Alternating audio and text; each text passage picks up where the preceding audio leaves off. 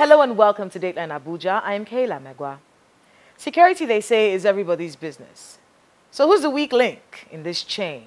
Who's being sloppy and putting us all at risk? President Muhammadu Buhari has had to face the bulk of the criticism over the insecurity in the country, and understandably so. The buck stops at his table. For the nation's capital, the end of the year brings nightmares to many who live in Abuja's under-policed, poorly developed suburbs. But before we get to that, let's give you a rundown of the major happenings in Nigeria's seat of power. Despite a confirmation from the presidency on December 7, 2020, President Muhammadu Buhari has failed to honor the invitation by members of the House of Representatives to address them on the security situation in the country, as plenary commenced on Thursday in his absence. A lawmaker from Rivers State, Solomon Bob, raised the point of order over the president's refusal to honor the invitation of the House, seeking for an update from the Speaker. Your point of privilege is noted. The channels of communication procedural, and we will await for official communication from Mr. President as opposed to newspaper reports. Just the day before, a statement had emanated from the Office of the Attorney General of the Federation, questioning the constitutional right of the National Assembly to summon the President on the operational use of the armed forces. The statement read, "As the Commander-in-Chief, the President has exclusivity on security and has confidentiality over security. These are powers and rights he does not share. So by summoning the President on national security operational matters, the House of Representatives operated outside constitutional bounds. President's exclusivity of constitutional confidentiality investiture within the context of the Constitution remains sacrosanct." Still talking security, President Muhammadu Buhari on Tuesday in Abuja had a meeting with 36 state governors on the issue of security, charging them to work more with traditional rulers and community members to improve local intelligence gathering that will aid the work of security agencies. The president explained that the closure of the nation's land borders was partly an attempt to control the smuggling of weapons and drugs, and now that the message has sunk in with our neighbors, Nigeria will be reopening its borders very soon. On the issue of the NSAS protests and its hijack by hoodlums causing mayhem in the country, President Buhari sounded a strong warning about reoccurrence, saying that no responsible government will allow that to happen. He also noted that the foreign press coverage of the NSAS violence was not balanced, citing specifically that CNN and BBC omitted the number of policemen killed, police stations that were razed, and the prisons that were thrown open for inmates to escape.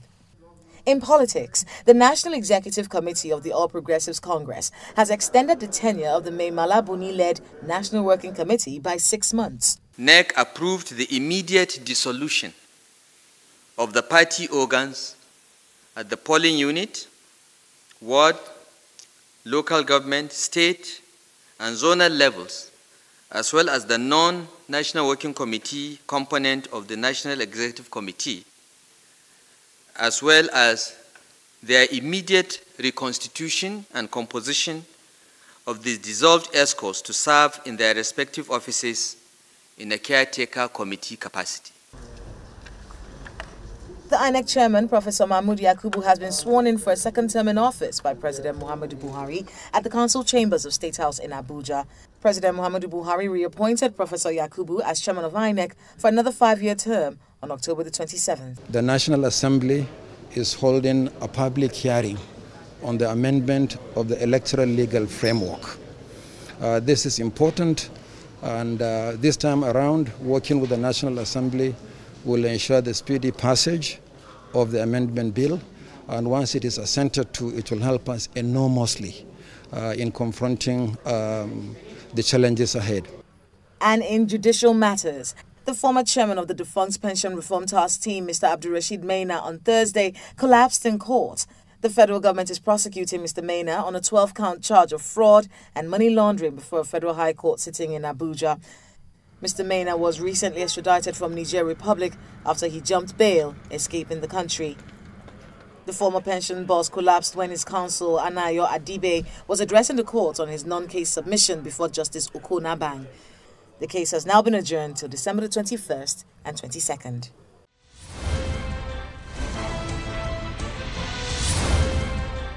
Welcome back. In September this year, a memo from the Customs Service alleged that villages within and around the nation's capital were harboring Boko Haram terrorists who were allegedly planning an offensive against the country. Places like Kunyam Bush along Airport Road, Robochi Gwagwalada Forest, Kwaku Forest, Kuje, Unesha Forest in Toto local government area of Nasarawa State, and Gegu Forest close to Idu town in Kogi State. At the time, the FCT commissioner assured residents of the FCT that all is being done to ensure their safety. As Christmas draws closer, we're reminded of the over 20 raids by kidnappers at Keti village in December alone last year. Tungam Maje was also hit by kidnappers this year. Official figures say 10 people were kidnapped, but there are reports that that figure could be much more. The last thing we need is a return of Boko Haram attacks to the nation's capital after the military spent so many years ensuring that they never return. Our feature story looks at how secure the nation's capital is as the year draws to a close. Located on the western border of the Federal Capital Territory with Niger State,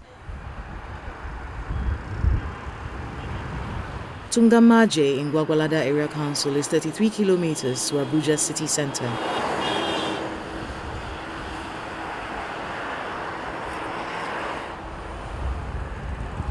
A largely agrarian community with few houses and populated by the Gbagi-speaking indigents of the FCT.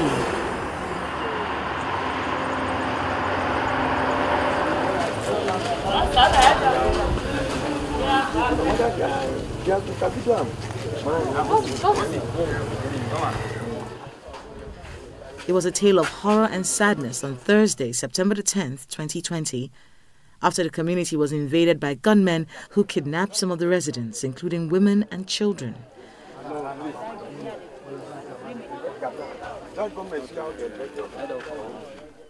11 persons were taken during the attack. 5 of them regained their freedom. Due to security reasons, we had to conceal their identities. They spent almost 2 hours here. After they finished, they just carry us. They go inside bush. On the way going, my wife fainted. Can't get up again. They consolate us one by one. In each house, when they carry us, 6 houses, when they carry Pekin, they carry their Pekin. Some they carry his father go. They say, make we go back, go find money. If no money, we like. The last way that we reached, they selected us.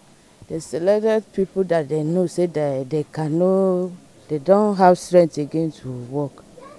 So they selected about 5 of us, carry 6 people again, continue their journey.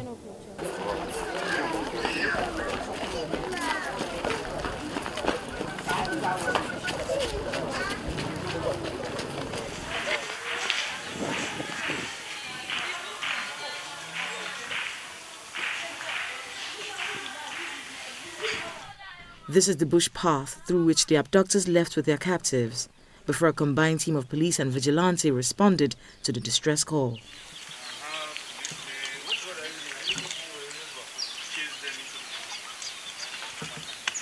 All this was just happened tonight. They just started like around 12 at the start. For that 12, the call SARS, highest before that 12:30 SARS dealt to us. This is the road where they follow. Trace them will reach like a 2 kilometers before we get those 5 people they release. As we put a call to the police and the rest authority in security, they find it very difficult to come for the rescue because due to the bad roads we have. Had it been the road as smoother than they are, I'm very sure that those abducted would have not gone like that. We will rescue all with the help of the police and the vigilante. A few days later, the remaining victims returned to their families, with the community still in shock. The incidents occurred when residents of the nation's capital are still coming to terms with a purported internal memo from the Nigeria Customs Service. The memo identified some locations within and around the Federal Capital Territory where Boko Haram elements may be regrouping for a possible attack on the nation's capital. The locations identified in the memo include Kunyam Bush along Airport Road off DIA staff quarters, Rubochi Gwagwalada Forest, Kwaku Forest in Kuje, Unesha Forest in Toto local government area of Nasarawa State, and Gegu Forest close to Idu town in Kogi State. This raised some concerns among residents of the nation's capital. Ordinarily, what they should have done was to liaise with the State Security Service, which is the intelligence gathering agency for the country, because it caused a lot of panic, which is bound to. A lot of panic, and it jolted the members of the public, with that kind of information.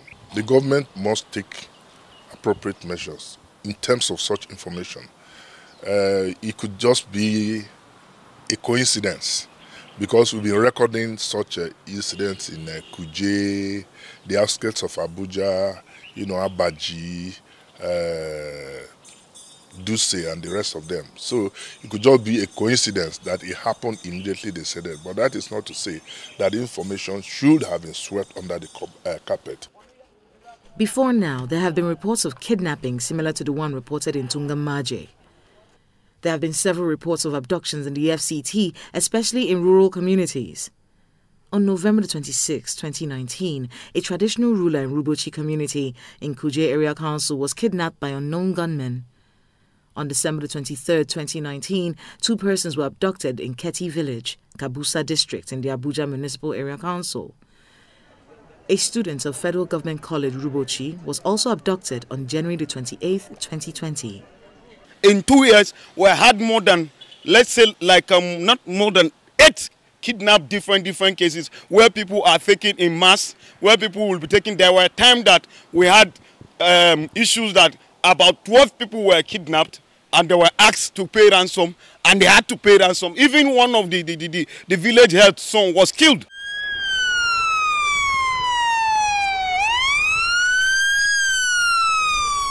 Over the years, Boko Haram terrorists have carried out high-profile attacks in the nation's capital, including the attack on the force headquarters, the bombing of the United Nations building, the Nyanya bus park explosions, the Christmas Day bombing of Madala Catholic Church, the attack in the Banex area of the city center, and the bombing of the This Day newspaper office in Utako. The military roadblocks at the entry points into the city center have become more strict, while a joint team of security agencies held a show of force around the city center. Sequel to the security alert by a purported memorandum from the Nigerian Customs Service warning its staff on a possible attack on the FCT. The defense headquarters once again wish to reassure residents of the FCT and other adjoining states that the armed forces of Nigeria and other security agencies have been on red alert to combat crime and ensure effective surveillance of the FCT and other states of the country. Meanwhile, during a meeting with a delegation of the Army Headquarters Garrison, the Minister of the FCT, Malam Mohammed Bello, wants the security agencies to intensify efforts to curtail any threat to the nation's capital. For us to be able to secure our communities, it is very important for us to have credible intelligence, and also for us to ensure that all the policies enunciated that are meant to make us live harmoniously and have peace have to be enforced. So I think these critical 2 issues are issues that are not new to you. We'll continue to call upon you to support us in our various teams and committees that try to enforce regulations and also proactively contain threats. These kidnappings and other forms of organized crime are gaining prominence in the nation's capital. It remains so, even as the police arrest some of the criminals on a daily basis.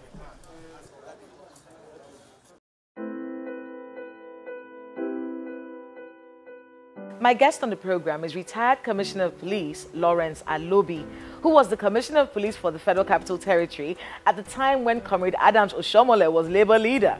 Now, those were protest days. He retired in 2007 and since then has been very vocal in calling for police reforms. He walks us through challenges he faced tackling insecurity in Abuja and what needs to be done today to keep FCT residents safe.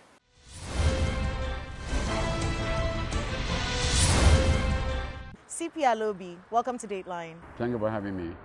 I want to start by taking a look at the national picture on security. The killings that happened in Borno recently is threatening to be the last straw that will break this camel's back. And I really wanted to get your thoughts on what the government should be doing differently, considering that the killings in Borno necessitated the call by some lawmakers for the president to come to the National Assembly. We'll get to that. But mostly the call for him to, sack the service chiefs. What should the government be doing differently to tackle the situation? Thank you very much. Actually, that killing of those farmers is a very sad situation, very disturbing, very embarrassing to the country. Section 14B of the Constitution provides that the prime purpose of government is security and welfare of the citizens. And these citizens cannot be protected. And what about their well-being, their livelihood? These are farmers who produce food, to at least to ensure that we have food in the country. They were just gruesomely murdered by Boko Haram. That is very, very bad. On this issue, generally everybody, every concerned Nigerian should be disturbed. Every life is important to this country. What happened to the Americans? One individual was kidnapped, and the American government organized for him to be rescued because they value their citizens. Nigerians should learn to value our citizens, and that is why Mr. President recently made a clarion call to all traditional rulers, all stakeholders, all citizens, to assist security agencies in the promotion of peace and security. And that is, I think, he has realized that security is not just for the government alone or government institutions, but security for everybody, because the citizens are the prime beneficiary of a safe and secure environment. When the security in the community or in the country, the citizens benefit. So the citizens also have a role. So I think what the government should also see that the government should address the issue of security by ensuring that security agencies are well equipped, well funded, and motivated. Because when that you cannot ask a child to go and fetch water with bare hands. You need to equip that child. You need to give the child what he should use to bring water to you. I wanted to get your thoughts on, the call for the president to sack the service chiefs. Is that something he should even be considering right now? It is Mr. President's prerogative to sack, to appoint, to hire and fire. It is at his discretion. No law says this person must be there or that person must be there. It is at his discretion. He knows, he understands. As a former CP, would you advise him to, if you had his ear, would you tell him that this is something he should be considering right now? Now, first and foremost, you see, there are a lot of the dynamics of the security dynamics. Really, it is very, very disturbing. The security service chiefs were appointed by him. He knows if they are give him delivering the in line with his mandate and when he came on board, he said security, corruption, and economy was where his 3 points of his mantra. So if the service chiefs are able to meet his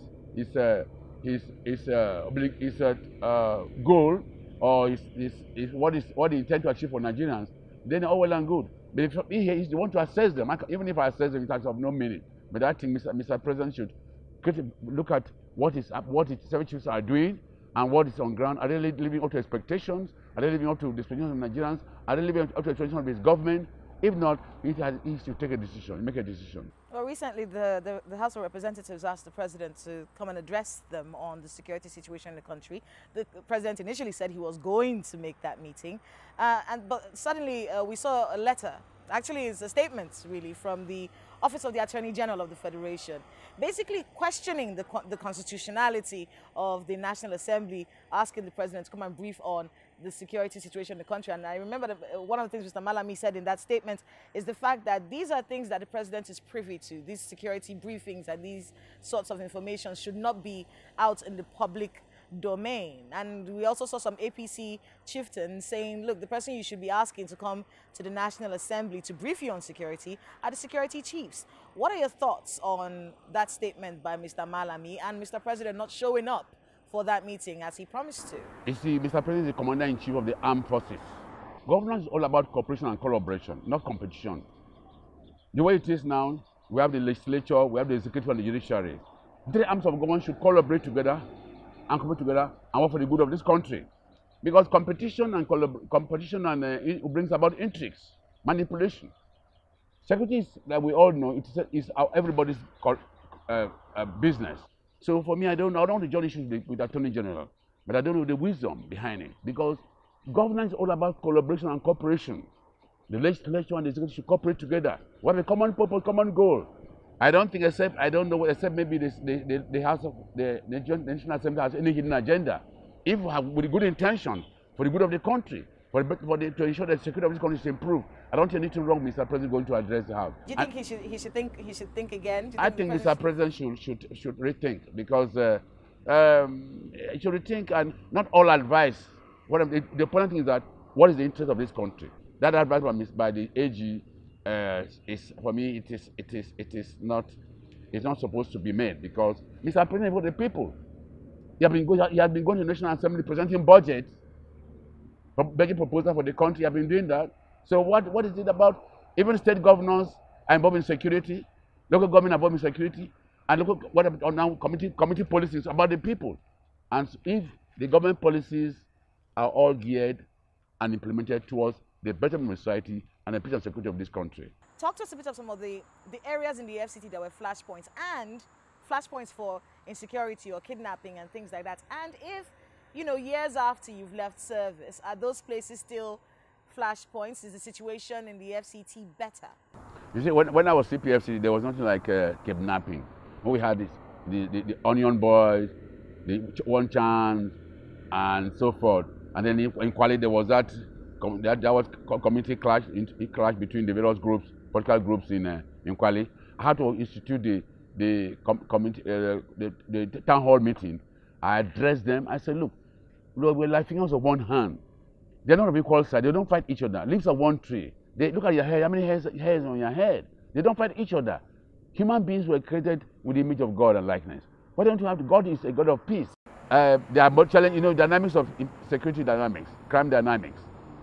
Like I said, when I was saying nothing like, there was nothing like kidnapping. We used to have Onion Boys, One Chance, and Onion Boys. I understand how the Onion Boys work. I've seen the Orange Boys. No, what they do? They put nails, they put nails in the onions and throw it into the road. A driver just come unknown to him that those onions have some minerals inside. He mashes them. The next thing, the tires are punctured. They come out and you've been attacked. Yes. So, but I introduced what I call crisscross patrol. Crisscross patrol. There's all patrols around the road, so there's no way they give them any breathing space. And also, I was able to check Onion Boys. I also did the Robert strategy where I also checked the One Chance during my time. I was able to reach to the barest minimum. That I will not divulge you here, because the strategy which I don't need to tell you. But is the FCT safer now? Is it better now? I think it's safe. It's quite safe. It's quite safe. The commissioner and his men are doing very well. Look at the NSAS here in FCT. There wasn't much destruction like in other places. So I think the FCT is the seat of government, and I think the commissioner, police, and officers of the command are doing their best, and I'm sure they're going to do better. They're given the enablement, the training, and the capacity to do better for the good of the citizens. CP Alobi, thank you so much for being with us on Dateline. Thank you too for having me. My pleasure.